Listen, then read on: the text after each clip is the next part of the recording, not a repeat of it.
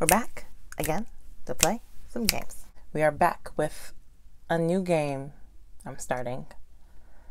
One that everybody's been asking me about. And that is Ikemen Sengoku. Yep, Ikemen Sengoku. I know nothing about this one, but they're not vampires. They're like samurai, ninjas, something. War heroes? I don't know. Warlords? Before we start, make sure you follow me on my social media. Like, comment, and subscribe. And we can get started, I guess. Let me get a good look at these boys. Yeah. The one in the middle kind of cute. The one on the left with the red fan's also kind of cute. Why is the music so loud? Let's start. Kyoto, present day. This is my first vacation on my own, but you know what? I feel great. Not a care in the world. I stretched my arms above my head. I was enjoying a peaceful nighttime stroll through the city. I'd kept at it, setting my portfolio out time and time again, until it finally paid off. I'd gotten my dream job. Goodbye, Matt Gray Cubicle. In a few days, I'll finally be a fashion designer. Hey. And this is my reward. I'm going to get all the partying out of my system so I can focus on my new career. Walking with a spring in my step, I pulled a guidebook out of my purse.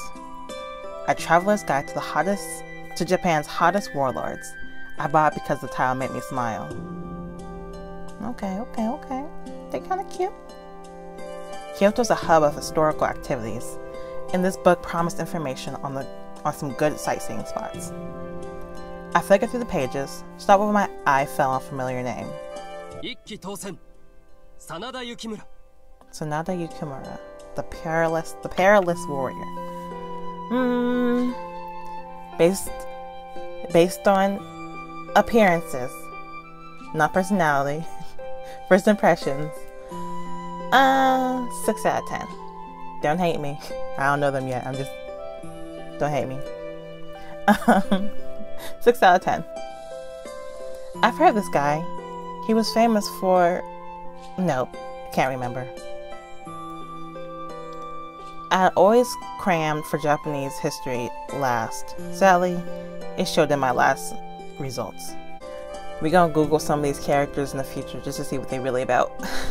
Because we found some very interesting real-life facts about Leonardo da Vinci and Ikemen Vampire. The One-Eyed Dragon, Masamune Date.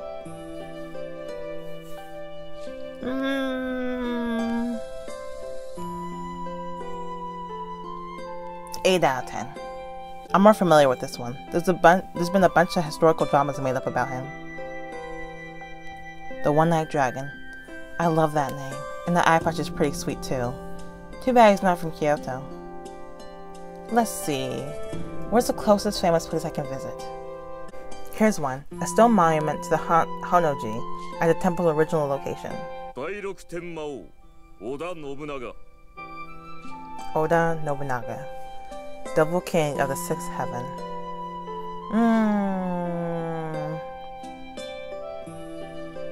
9 out of 10. Opposite of the map, to the site was a page dedicated to the most famous man tied to that location. Nobunaga Oda is definitely someone I remember. He almost unified all of Japan under his rule. In the year 1582, betrayed by Mitsuhide Akechi, Nobunaga committed suicide amongst the fiery wreckage of Honnoji. Or as I remember it, in 1582, Nobunaga's ambitions burned to a coup. Amused, I could still remember that old I don't know that word. I followed the map to the place where Honoji once stood. Why am I doing this at nighttime? Can we do this in the morning?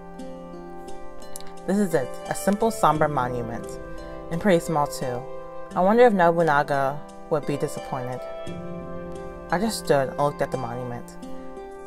A man came up to the monument too. He was wearing a lab coat in public, making him immediately stand out. Standing silently beside me, his eyes were fixed on the stone.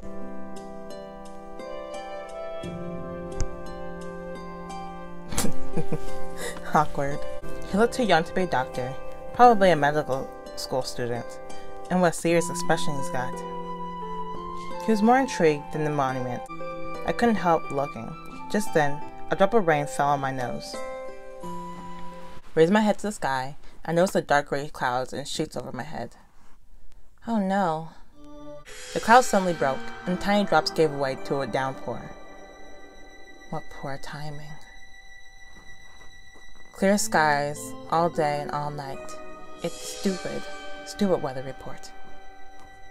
Clear skies all day and night, it said. Stupid weather report. Are you alright? Do you have an umbrella? I do, but it's back at my hotel. Then I don't. Why do you say I do? Anyway, I look up into the man's eyes when... Huh? Ah! A bolt of lightning touched down in front of us, shattering the stone and monument. Dang. That couldn't have just happened. I've never seen lightning that close before. Be careful, miss. Huh? He offered me his hand. Just then, there was a loud crash and everything appeared to bend and warp into the darkness. I felt dizzy and instinctively squeezed my eyes shut. What's happening? Oh man, I'm in the middle of a war. What in the world? A man dressed in a suit, ancient Japanese armor lay asleep on the floor. A man dressed in a suit of ancient Japanese armor lay asleep on the floor. Another man, holding some kind of walking stick, approached the sleeping man. That's not a walking stick, it's a sword! Sparks from the flaming paper walls illuminated the sharp edge of the raised metal blade. Hey you, look out! I cried at the armored man. The man with the sword grew still. I crouched behind the unconscious man and shook him urgently. He finally awoke, eyelids lifting lazily. Hey, that's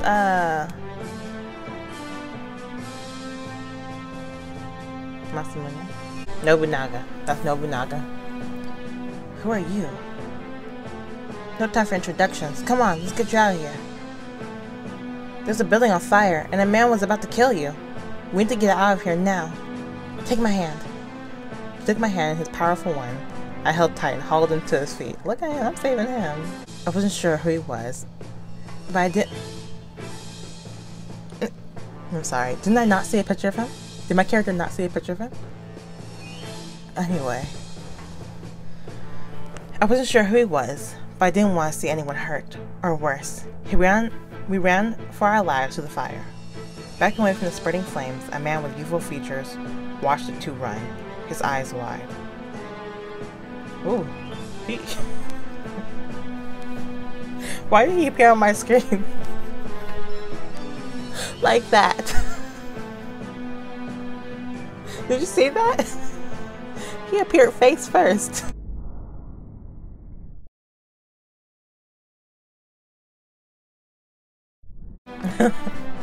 I'm sorry, I couldn't do it. The crackling of the fire devoured his tearful apology, then he too ran out of the temple. I'm amazed we made it out, but somehow we did. Dang. What is on fire? The building behind us, which seemed to be a temple, was being engulfed by the uncontrollable flames. I have to be dreaming, right? Someone tried to do away with me while I slept. Audacious, but foolish. Killing my guards and getting that close to me is another matter. You there, woman, let go of me. Don't talk to me like that. Oh, sorry. I let go and put my hand back. The man I rescued looked over at me thoughtfully. You saved my life.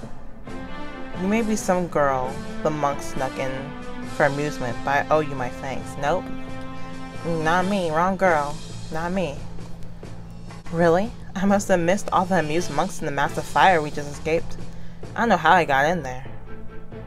Who exactly have I just saved? Nobunaga. We just talked about it. We saw the magazine.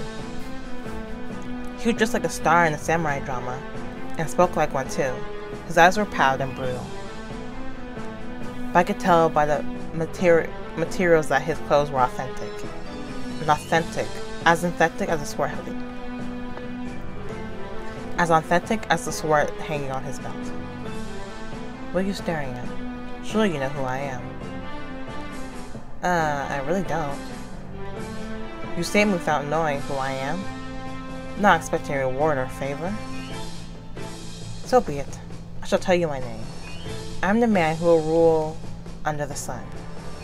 Actually, you don't need to tell me. What?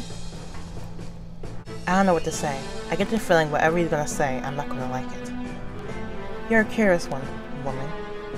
No one's ever spoke so impudently to me before. Abundantly to me. Whatever. Forget that word. He let out a loud, amused laugh that echoed far into the night. I don't like the way he stands.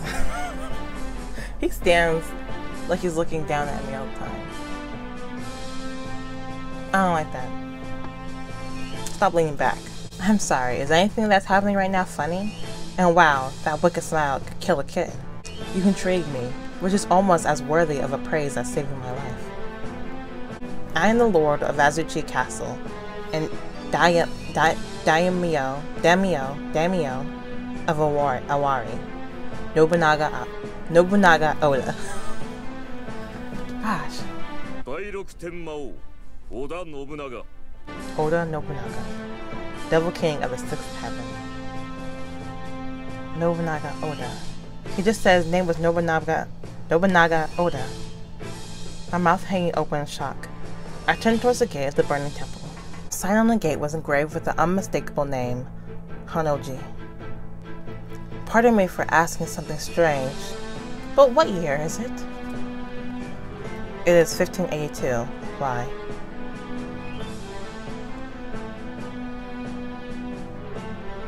In the year 1582, betrayed by... nah! I gotta stop his suicide. I gotta be dreaming this. Moving mechanically, I raised my hand to my cheek and pinched it hard. Okay, that hurt. There goes the dream theory. What does that mean? I really went back in time? To the night Nobunaga died? What are you pinching yourself for? I'm giving you my name. It's your turn. Hey, the self-proclaimed Nobunaga took a full step forward and took my chin in his hand, forcing me to look him in the eyes.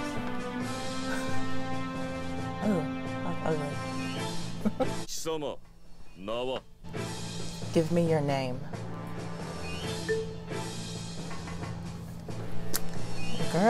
Boy, my name is Lauren. Lauren then. A good name. Glad you approve. Now let go of me. I brush off it's so much easier now, so I can see both the names. You hear that music?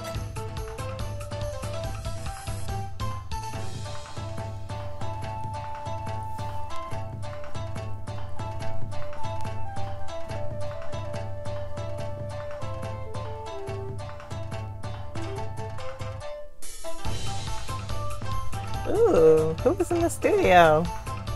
Lord Nobunaga, you're safe. Who's this now? A man arriving at the front of a unit of soldiers rushed towards us.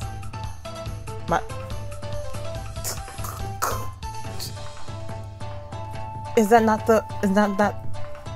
give me a second. Is that not the person who betrays him? Matsunari, why are you here? Where's Hideyoshi? Lord Hideyoshi sent me ahead. He should be here shortly. A man called Matsunari. You know what? I can't. Give me a second. Okay, so Mitsuhide is the one who betrayed Nobunaga. That's not the one. It's Mitsuhide, the one that betrays. Okay. Lauren, present yourself to my subordinate. Nobunaga indicated Matsunari with a nod and waited. I glanced sideways at Nobunaga. He's got a major attitude. I don't care if he almost united the country or what. I mean, you know, I'm kind of brave, and I would love to say that too, but like, he's got a sword. I'm sorry, did I miss the part where I became your subordinate too? I don't have to follow your orders. Then you're choosing to disobey me? His glare was as sharp as a knife, and I felt my body grow 10 degrees cooler. Yikes. Okay, he is intimidating. Please, this is on me. It was rude of me not to introduce myself first. My name is Mitsunari Ishida. I serve at the side of Lord Hideyoshi, Lord Nobunaga's right-hand man. Pretty boy. The resourceful tactician, Mitsunari Ishida. I don't know who she is, but she woke me up and saw me to safety. She did? I can't thank you enough for protecting our Lord's life. Oh, I just did it without thinking. But what brought you here tonight? You don't appear to be a nun. And your dress is unusual. Are you from abroad? Actually, I'm from a different time than yours altogether. What? I'm sure it's gonna sound implausible, but I might as well get everything out in the open. I came from 500 years in the future. They stared at me in shock and in disbelief. Hey, pull out your phone. You got a phone. Usually that always works. Like in Re:Zero, when he goes to a different world, he pulls out his phone, and that's like proof that he's not from around there. They stare at me in shock and then disbelief. She's a storyteller too, although I've never heard such an obscure tale. You poor thing. The smoke from the fire was very disorienting, I'm sure. Really? None of them are even considering it? I guess I'd have trouble believing it too. I really am from the future though. Sit down over here and get some fresh air. Someone will bring you a change of clothes.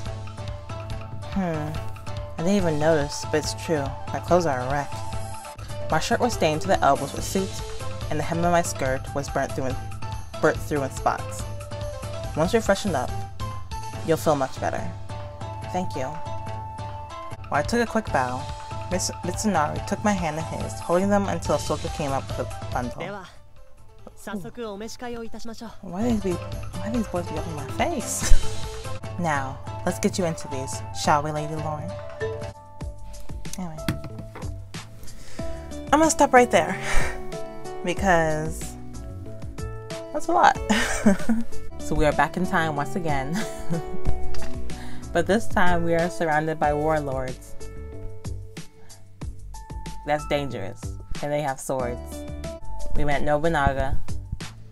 We stopped his suicide, I guess, maybe. I don't know if we're gonna meet the guy who betrays him. We met the pretty boy, the tactician, I forgot his name already. Matsunari? Something like that. And yeah. Cute. I'll be back tomorrow with A3, which you should watch because it's getting good. The boys are getting ready to put on their first play, and we've been working very hard. I will see you guys then. Bye bye.